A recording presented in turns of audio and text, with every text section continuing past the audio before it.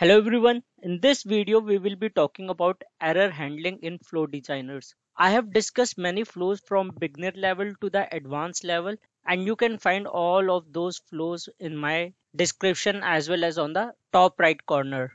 But we had never discussed error handling in those. So error handling is really an essential part whenever your flow errors out what to do.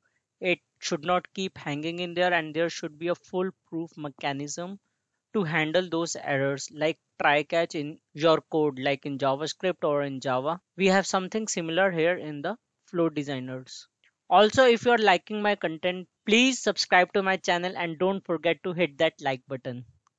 Let's quickly jump into error handling. So first of all, what is flow error handler?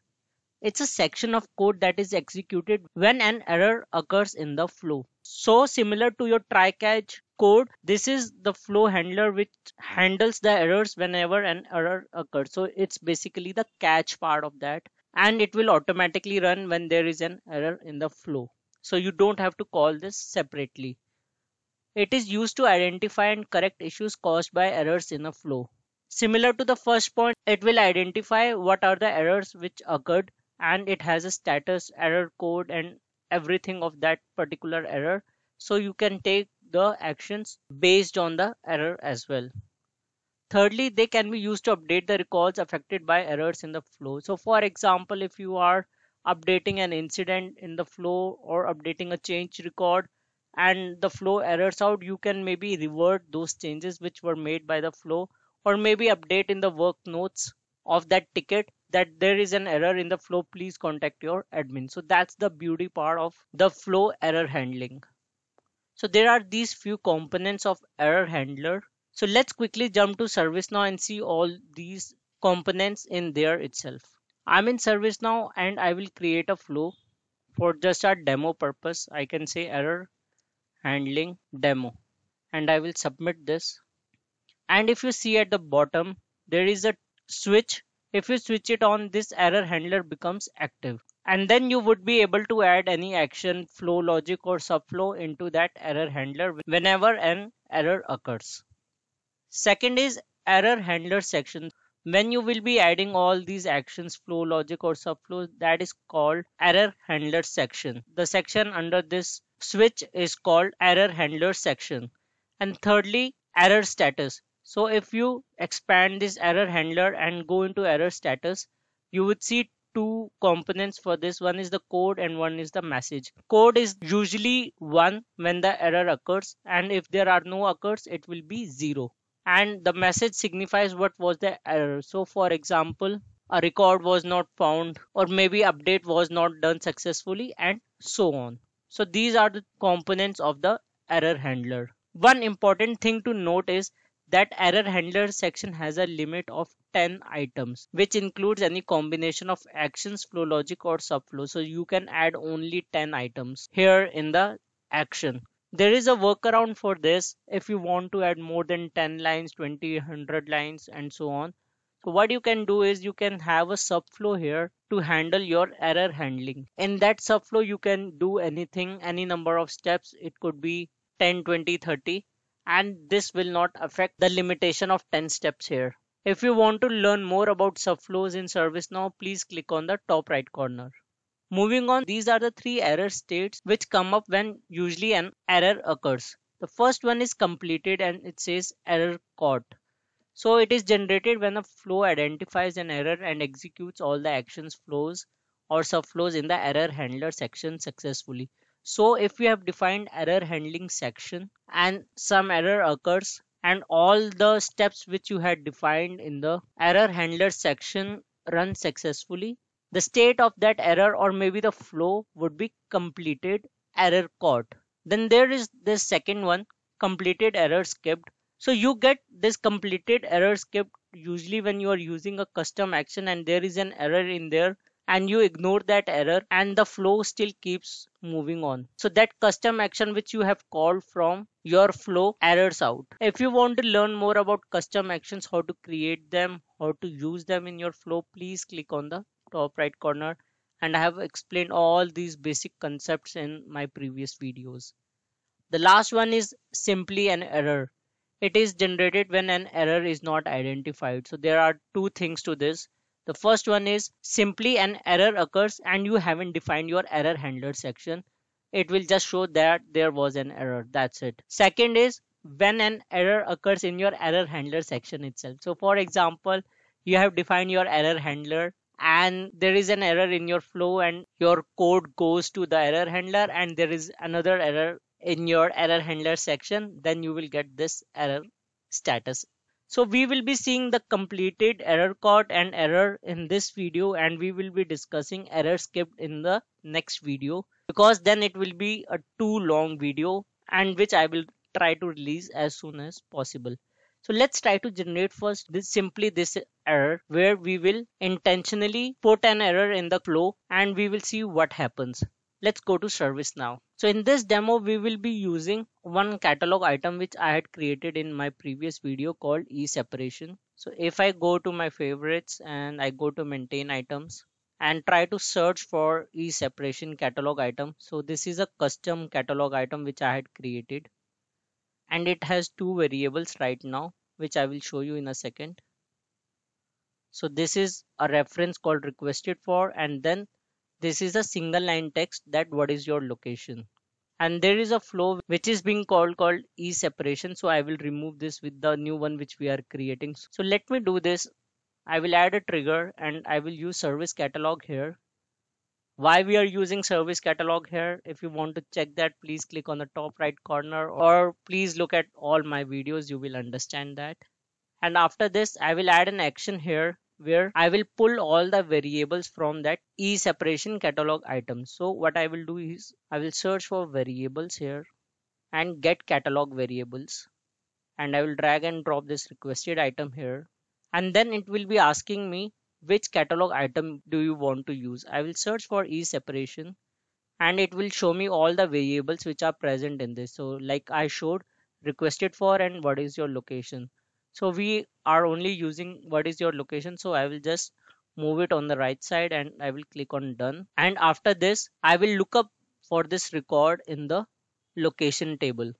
So I will click on lookup record and then I will select the table as cmn underscore location, which is out of the box table to store all the locations. I will select this and I will add a condition here, name is, and I will choose that variable. So what is your location? So I've just dragged and dropped this name should be equal to what is your location, so which we are asking on the catalog item, and I will click done here. And after this, I would want to send an email to the contact of this location that somebody has dropped resignation from your location. So please take further actions on that. So for that, again, I will go to actions. I will send email and then it would ask me for the target record. I will again choose the requested item and then it would ask me for the email ID. For that, I would go to the location record. Then I would go to contact and I will search for the email here. A new separation request has been generated from your location, and I would put something similar in the body. So I will just copy and paste this and I will click on done. And now for example, if I go back to my catalog item and you would see this is a free text. So anyone can put any junk data, and when we go into Flow Designer, it will try to compare that junk data with the location in the location table, and it would try to find that email of the contact, and if it didn't find, it will throw an error. Right now, if you see, there are no steps in the error handler section. So it should give me an error if there is some junk data created in the catalog item. So what I will do is I will save this error handling demo flow and activate this. And after activating, I will go back to my catalog item and go to process engine, and under flow, I will change the name of the flow here to error handling demo, and I will save this. So now whenever I will be creating a new catalog request, this error will automatically run. Another thing which I would like to do is I will switch on the flow reporting settings here, and I would be using on here and update. If you want to learn more about flow reporting in Flow Designer, please click on the top right corner and all the links will be mentioned in the description as well. So I will click on try it in the catalog item and I will put in some junk data which is not a location, I'm pretty sure. And I will click on order now. I will go to the request and then scroll down and go to the RITM number. And if I scroll down and click on flow context, it would show me what actually was running in the flow or what actually is the status of the flow. So if you see, there is an error which occurred and the error is no record found. So it just simply errored out and nothing ran after this, and it in kind of a deadlock state. So nothing will happen in this flow after this. So any user or end user who is waiting for his work to be done, they would not know what's the latest status. And the fulfiller who is working on this ticket will also not know what really happened because no email would be fired to them. And this ticket will be stuck in there forever. So there should be a proper error handling section, and whenever there is an error in the flow, it should error out gracefully. So for that, again we will go to the flow designer. I will switch on this error handler and I will add an action here to handle the error if any error occurs. So what I will do is, maybe let's create an incident for the service desk team. So I will click on create record and create an incident and maybe give the few mandatory fields which are out of the box, maybe caller, and we can give a system admin and then the short description. And I can say an error occurred in the e-separation request. And maybe I can give the RITM number as well here. So if I scroll up, I can actually expand this requested item record and search for number. So here I will drag and drop this number.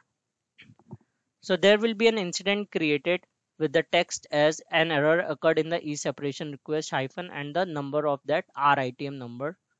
And I will click on done.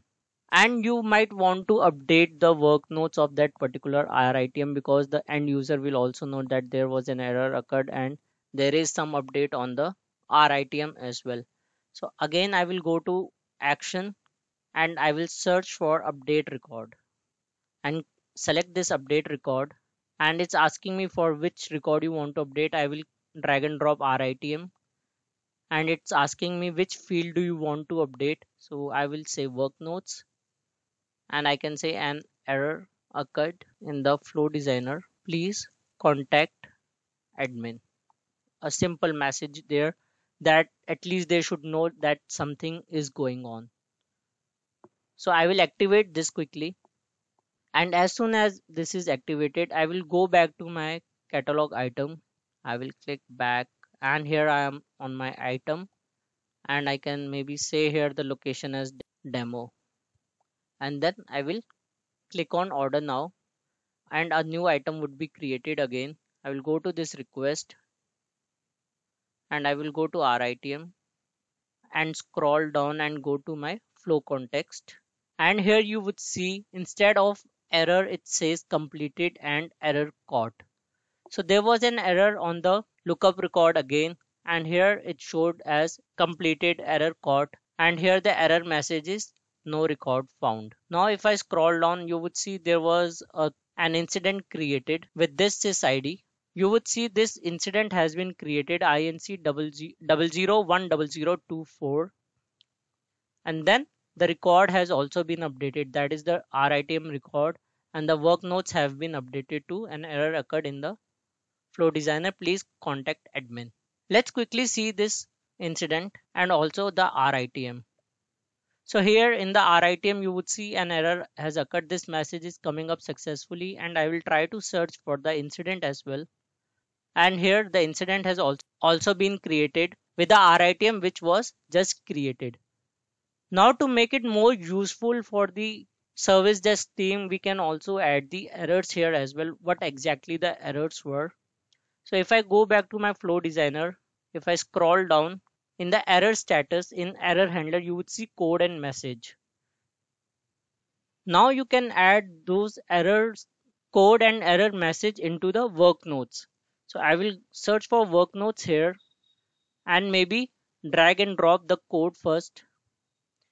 So it is not allowing me to add two fields here.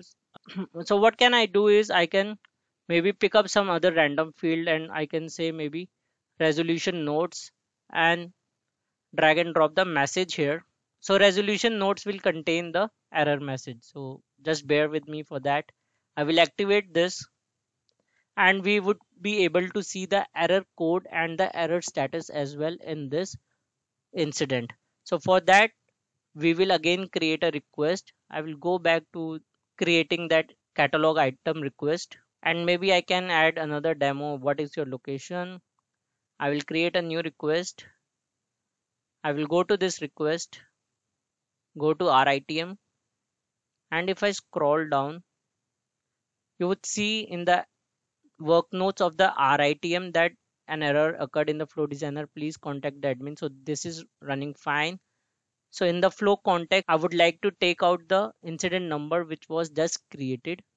So for that, I will scroll down here. I will go to create record and I will search for this number here. So I will search 10026 and you would see there is in the short description the RITM number is there, so that is fine. So in the resolution notes you would see the actual error, no record found. So this is the error which was caught by the flow designer, and then in the notes, in the work notes, you would see the error code as 1. So if you remember, I told you whenever there is an error in the flow the code would be 1, and if it has passed successfully and there was no error it would be 0. So everything is working as per expectation, and we have covered two scenarios of error handling. So the first one is where the error comes up simply, that is an error, and the second one is where we were able to caught the error successfully. So this is the one, error caught. Now we would be looking into third scenario where we will be seeing error skipped through custom actions in the next video. So stay tuned with me on my YouTube channel, and if you haven't subscribed to my channel yet, please go ahead and subscribe it and don't forget to hit that like button. Let me know in comments if you have any questions or you need any help. I will be happy to help you out. Thanks for watching the video.